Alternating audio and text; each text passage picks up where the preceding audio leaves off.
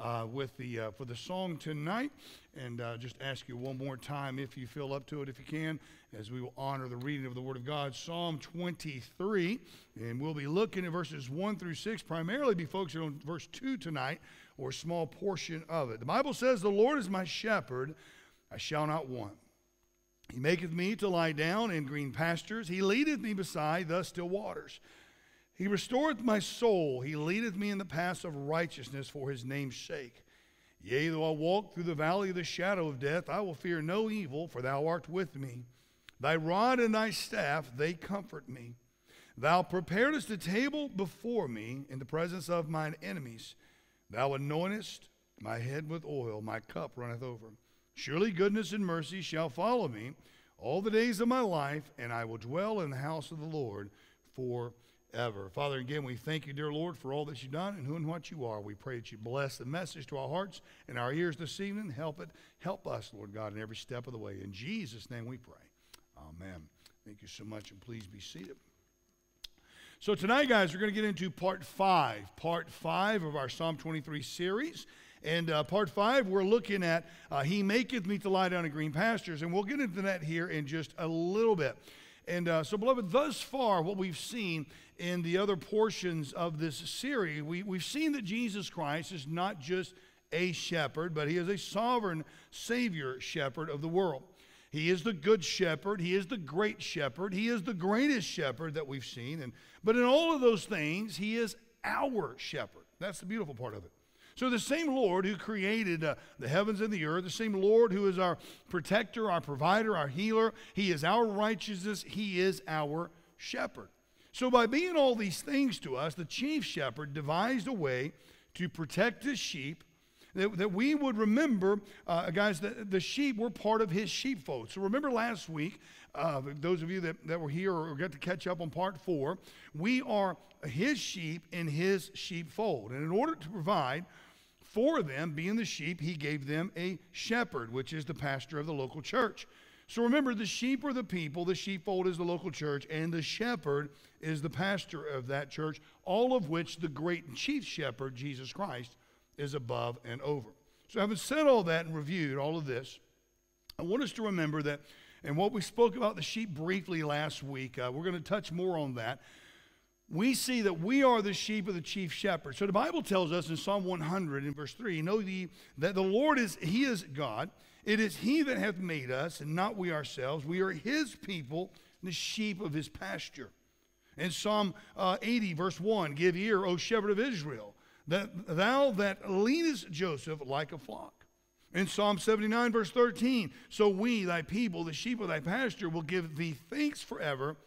We will show forth thy praise to all generation." And then Psalm 95 verse 7, "For he is our God, and we are the people of his pasture, the sheep of his hand. Today, if ye will hear his voice." So, beloved, anyone who raises sheep, anyone who has been around sheep, they know that sheep are peculiar animals. We covered quite extensively last week about what sheep are, why they need a shepherd, why the sheepfold is so important, which is the local church.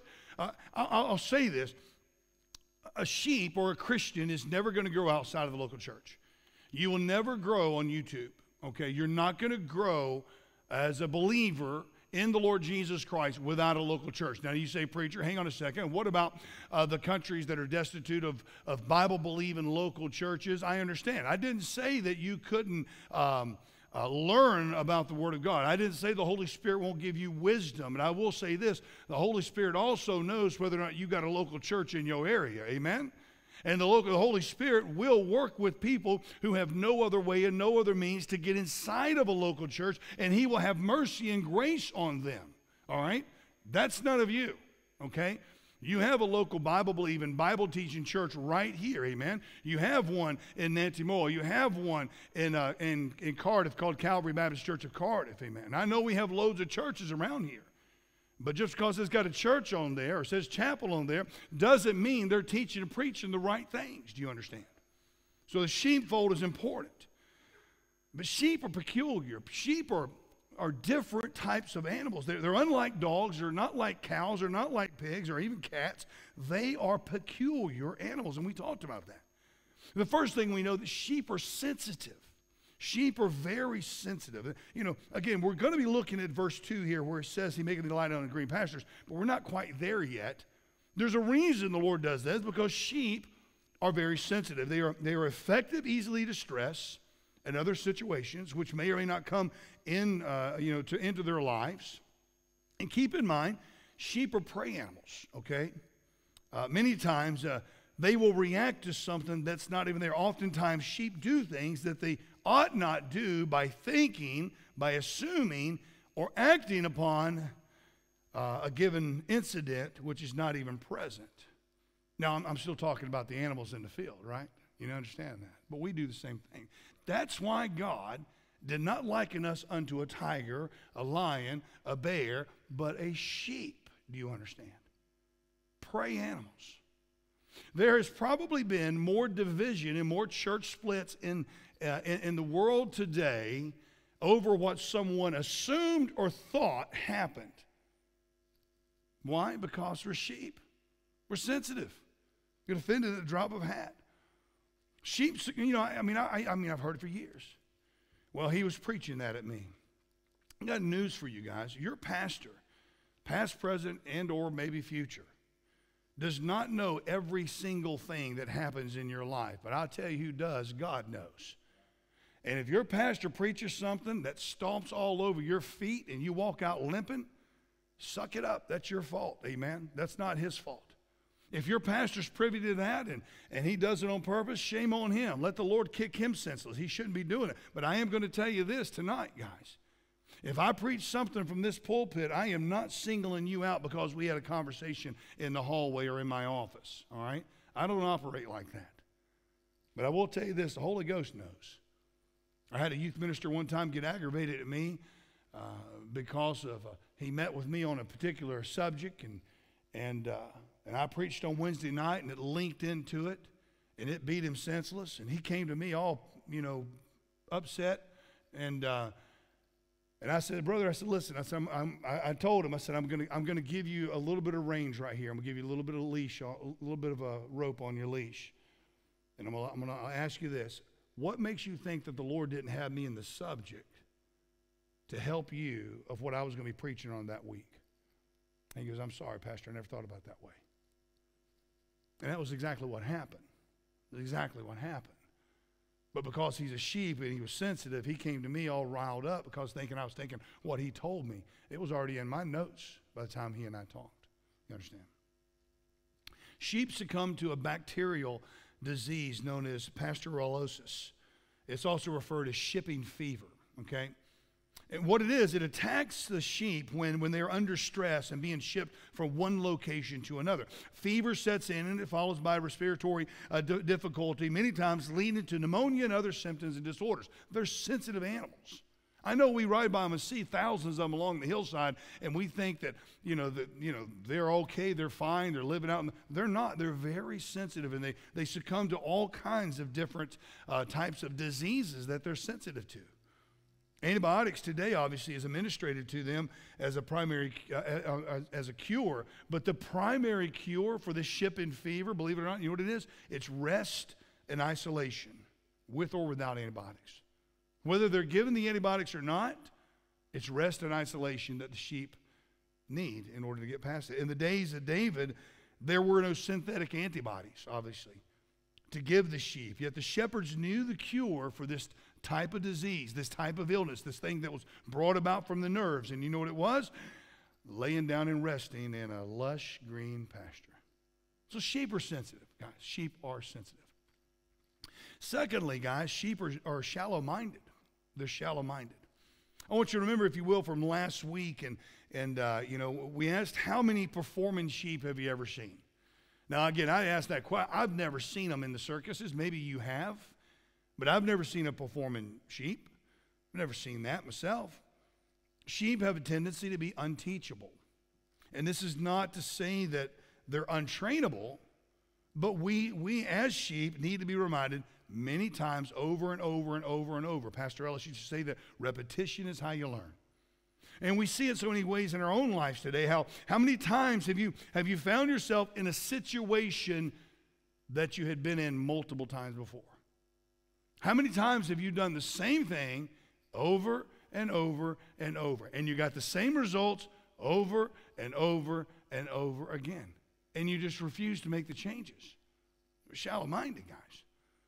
Now, there's some people that seem to be worse than others. I understand that, and they just continue to get into the same situation, have the same problems, same issue of life, and they sit back and they say, well, man, I just don't understand why in the world. I just don't understand why I'm in this situation. Because you did the same thing the first 10 times that got you yourself in that situation. That's why, amen? It is that simple. Guys, sometimes we just have to go back to the basics and understand that 1 + 1 = 2, okay? Simple things in our life. I had a friend of mine say to me the other day, they said, man, why don't you buy those people a watch? I was like, what are you talking about? He goes, well, maybe they'll be at church on time. And I kind of chuckled. I laughed. And fair play to him. He's always there early. He is. And he's like that, and I appreciate it. And every time he and I meet up, he's always early and at least on time, and I appreciate that. But, guys, there comes a time where you just need to make the adjustments in your life to be where you need to be at the appropriate time. Or, guys, understand that I know Carol left her house at 10 till 5 to try to get down here because of the grim traffic up there. All right? And so she made the adjustment to get to church tonight. I know she was coming early because we were having we're having our Q&A before church. I understand that. But she had to leave at that time because of the horrendous traffic up there in this never-ending road construction on the heads of the valley. I'm pretty sure that they ain't never going to make it to the feet of the valley and get this work done, man, on the heads of the valley, By now, they ought to at least be down the backside of the spine, but who knows? Anyway, I'm saying all that to say this, guys. We have to be reminded, and some people are worse than others, I understand it, but we have this repetitive act of malignity in our life. It seems to be present sometime or another. It's because we're likened unto these sheep, guys. The greatest reason for the continuing act of really and truly of refutation among sheep is found in Paul's letter. Hold your place there in Psalms. Hold your place there in the 23rd Psalm. And look over to Romans chapter 3. And we wonder why we continue to make the same mistakes over and over and over. Again, I say this. Number one, the Lord likens us unto sheep. Sheep are shallow-minded. But in Psalm chapter 3, and look at in verse 10, Psalm 3, looking in verse 10, very familiar passage of Scripture, I understand that, but it goes on here. Notice what it says here. Romans chapter 3, verse 10 says, as it is written, there is none righteous, no, not one. There is none that understandeth. There is none that seeketh after God. They are all gone out of the way. They are together become unprofitable. There is none that doeth good, no, not one. Their throat is an open sepulchre. With their tongues they have used deceit.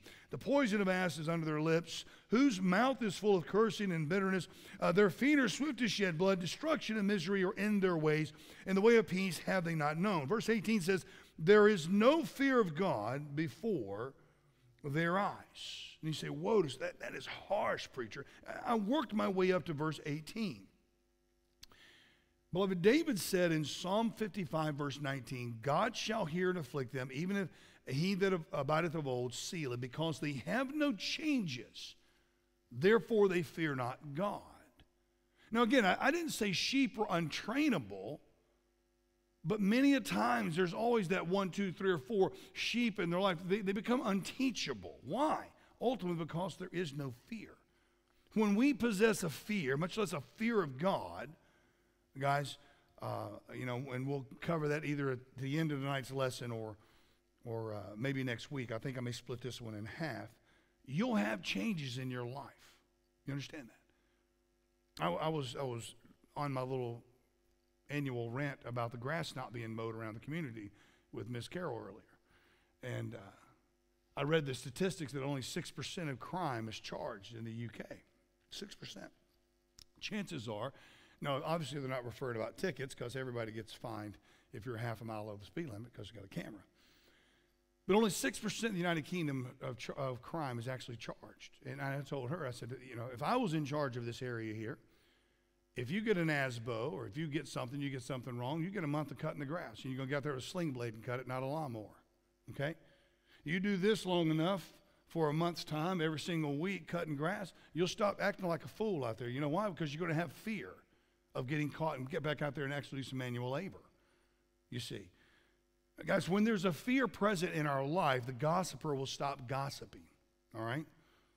When there's a fear, the smoker stops smoking, the drinker stops drinking, the liar stops lying, the sluggard stops his laziness, and the rebel will stop their rebelling.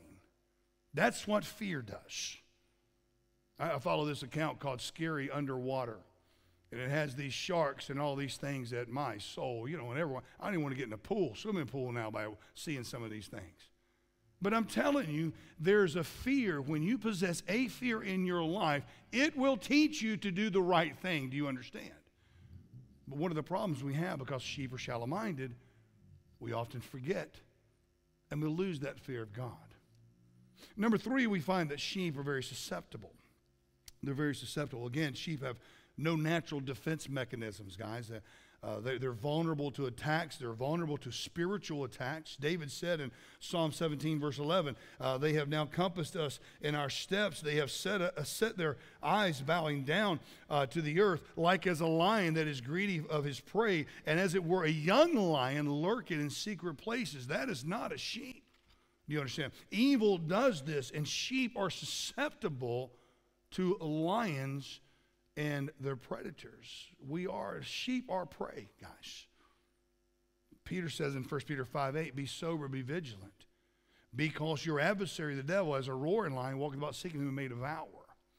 So we have a solution, do you understand? We have a remedy. You say, well, preacher, you're telling me tonight that the Lord likens us unto sheep. He has likened us unto sheep. He's the chief shepherd of the sheep, all right? So he's provided a green pasture for us to get some rest and relaxation, some isolation, and some recuperation in. But he's also given us a shepherd inside the sheepfold for the sheep to teach you to do what? To be vigilant, to be sober, because your adversary, the devil, is walking around as a roaring lion, seeking whom he, watch this, may devour.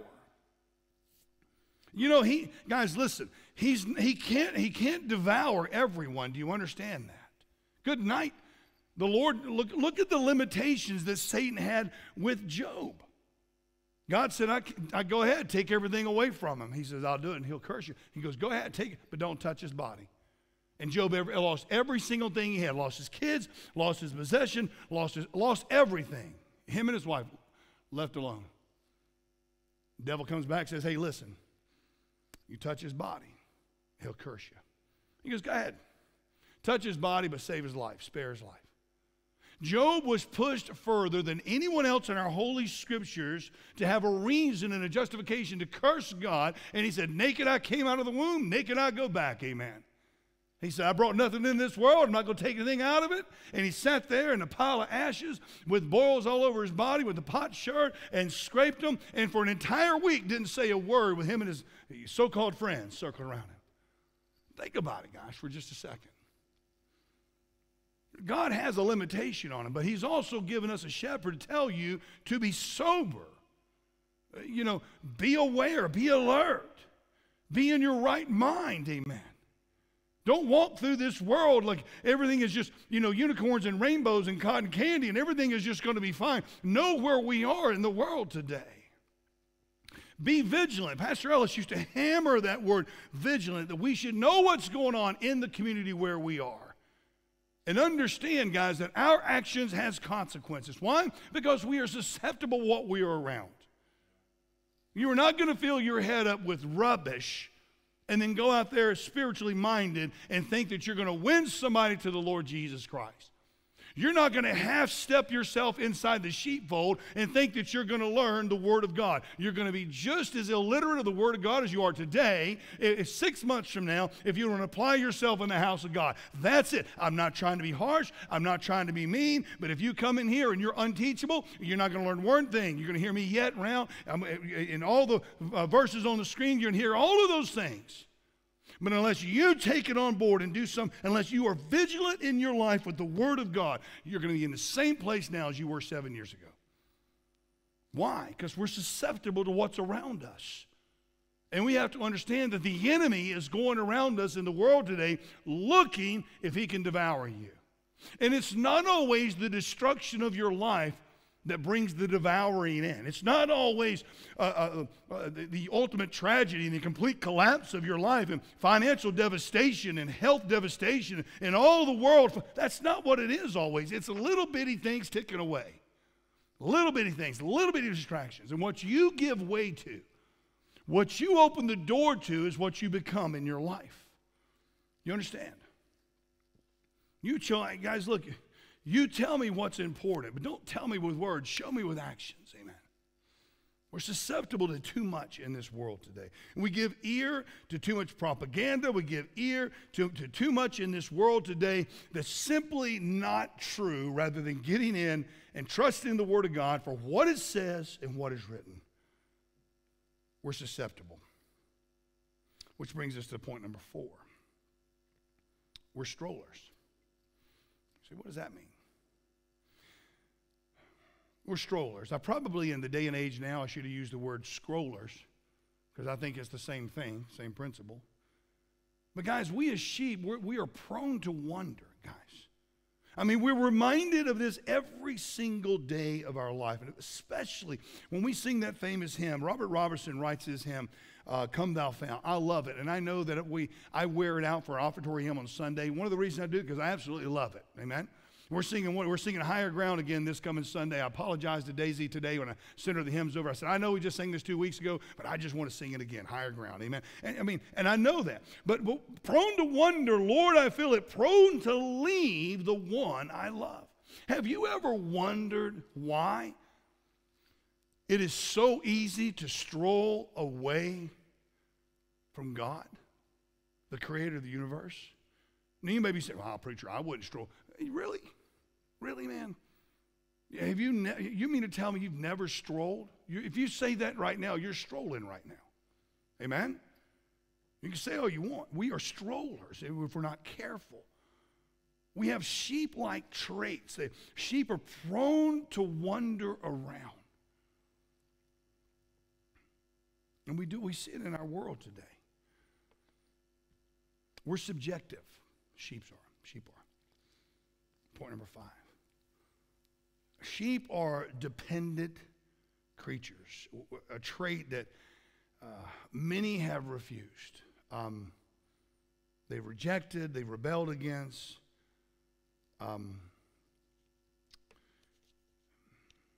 People want to feel as if they're not dependent. But at the end of the day, guys, we are. Another part of the conversation we were having before church is, we live in this, as much as I love technology, I equally hate it. Because people in the church, I just catch up with it online. That camera right there and that internet right there and that computer is never going to fully replace the coming together of the local church. Never.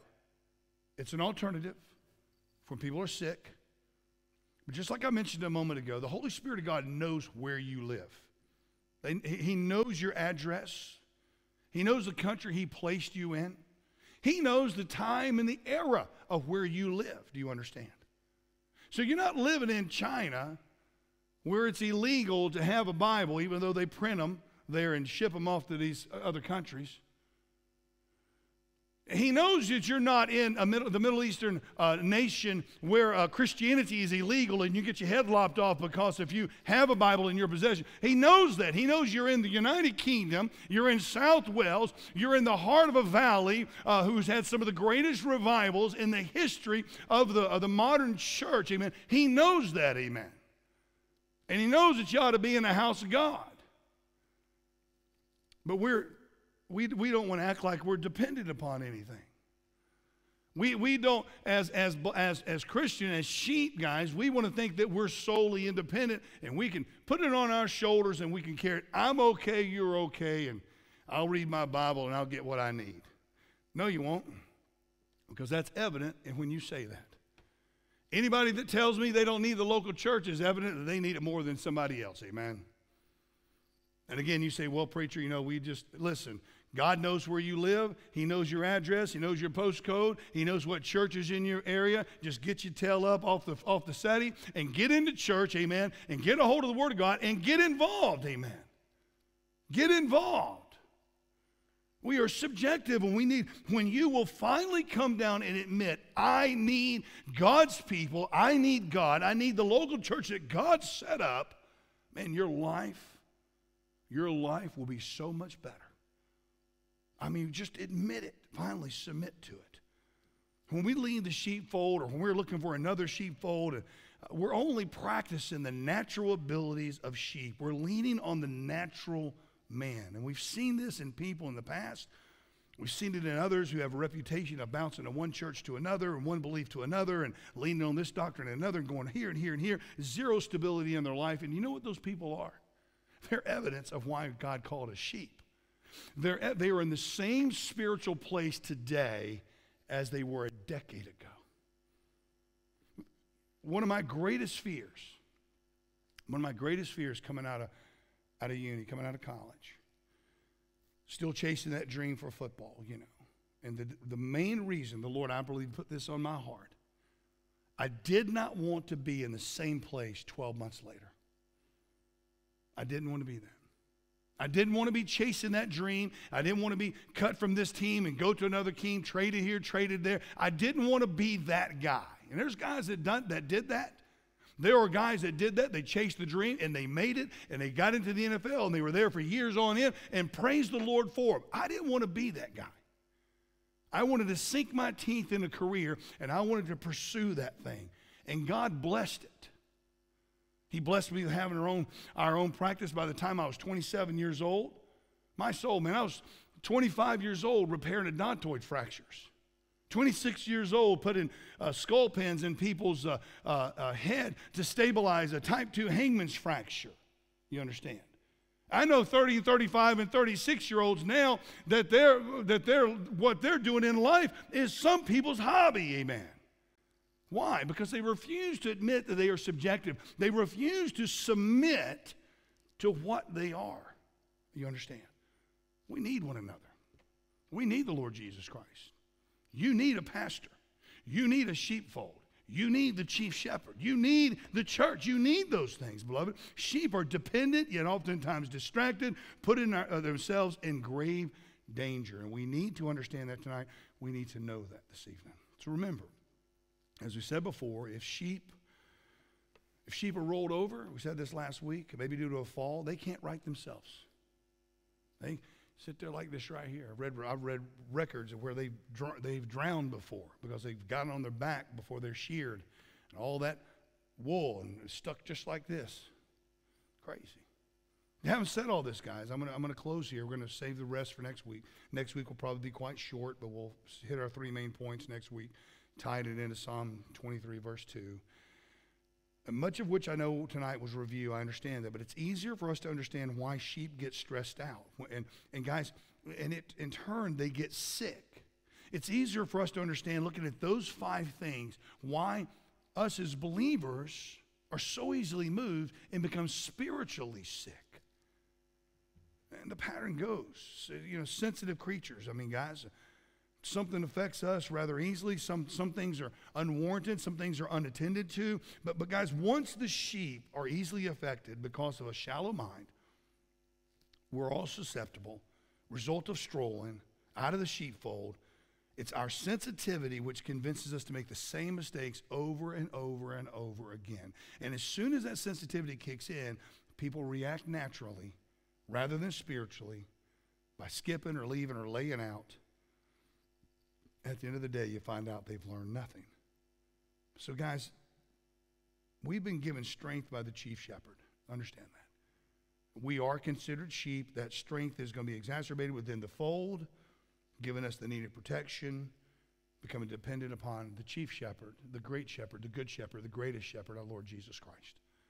So, beloved, we need to understand tonight, if we can. And we'll close here at this point. We'll get into the last of those sub-points into our 3 main points next Wednesday night.